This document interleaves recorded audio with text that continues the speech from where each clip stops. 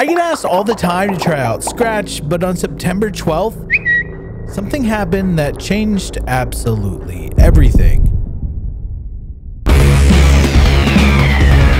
been making games using Unity for years. It's been my cozy little blanket of comfort. Scratch is designed as a way to introduce anyone to programming. Your grandpa, your sister, your mom, even your strange cousin Eddie. So usually devs get comfortable with Scratch and then move to something else, not the other way around. I know it seems backward and, well, weird for a Unity dev to start making games in Scratch, but I have a huge problem with focus. Ooh, squirrel! I felt like the simplicity of Scratch might allow me to explore making games without taking them too seriously. So I started making my first one. The game I decided to make was based on the classic Nintendo game Duck Hunt. I can remember getting the high score by holding the zapper up to the screen like it was yesterday. In the game, ducks fly around and you have to make them go to sleep.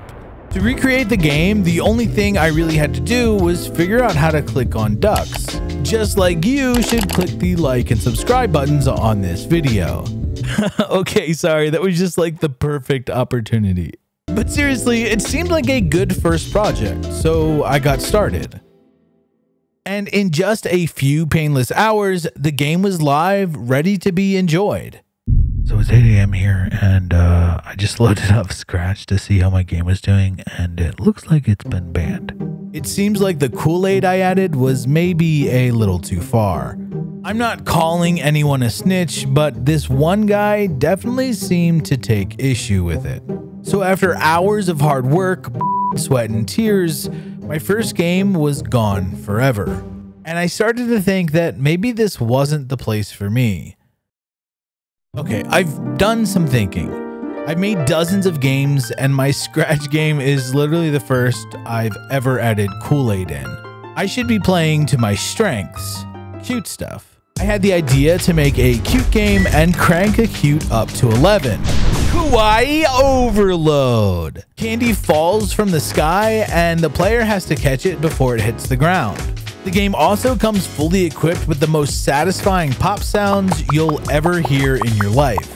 It's like ASMR for your ears.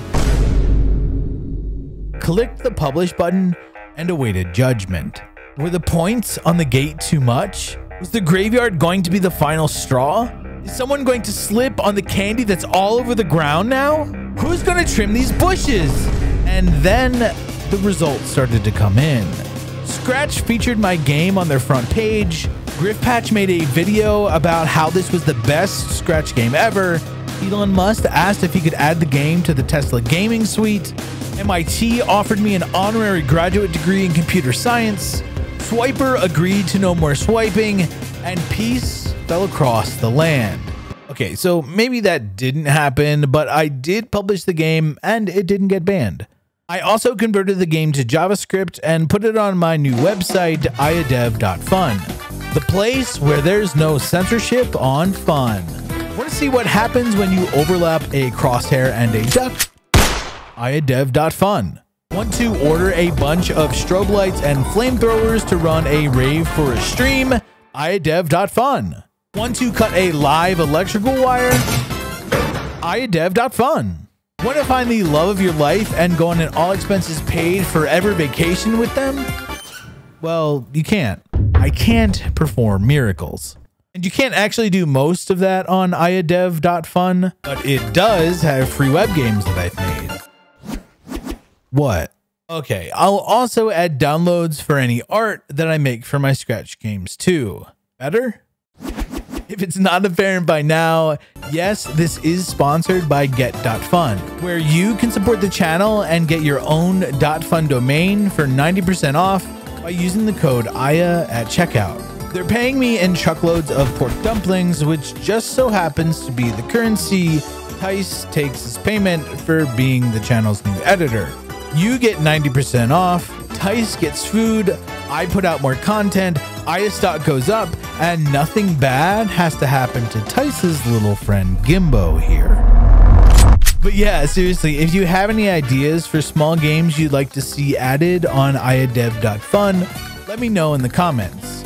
I'll be regularly streaming small games to add to the site here on YouTube. Toodles!